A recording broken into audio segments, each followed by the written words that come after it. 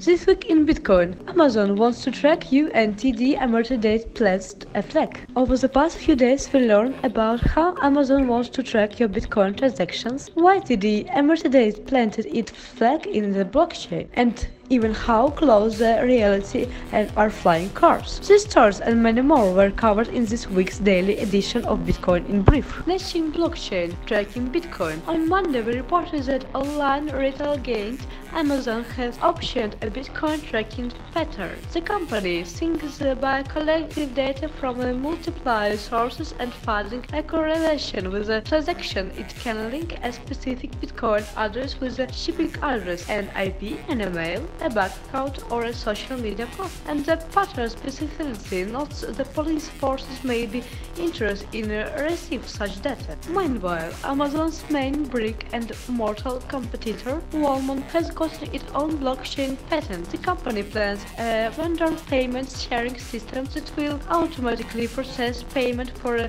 products and services and encourage the transaction and blockchain. War giants Edgar Dwarfs, when highly centralized political interest try limit the spread of a popular product or technology, it's no surprise that nearby location will try to capitalize on such an opportunity. On Tuesday, we reported about how this is seen now with Bitcoin, with places like Malta, Hong Kong, Singapore, and even Crimea jumping in while China, Russia, and the European Union get left behind. The next day, we reported that the teeny nation of San Marino also wants to take a part of blockchain action. Crypto lakers, hackers, and rappers. On Wednesday, it was revealed that Wikileaks has switched its store to Canada's Coinpayments, and its publishing arms has expanded its own Bitcoin and privacy system. The organization also attracted its former service provider. Coinbase has become an unreliable and even dangerous service, subject to arbitrary, non-transparent action as it merged with the US banking sector and is stated to provide information on the customers to the US government. It has become everything that Bitcoin was seasoned to stop. Additionally, covered were Snoop Dogg to perform an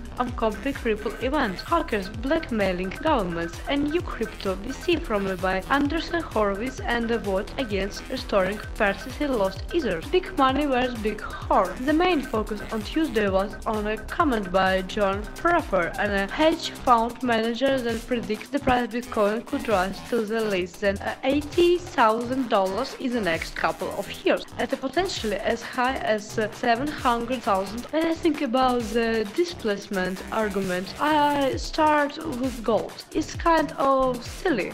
We're spacefaring.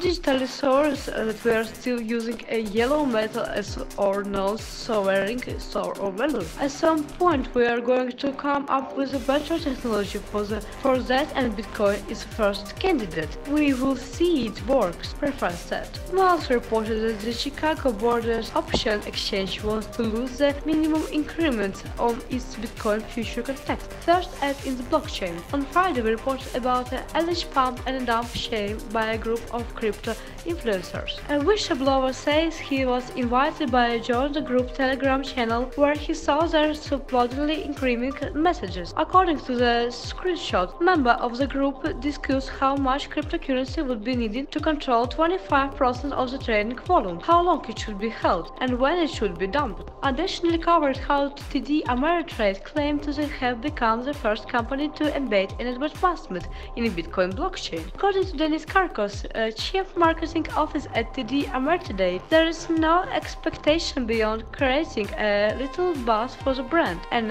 enjoying the process.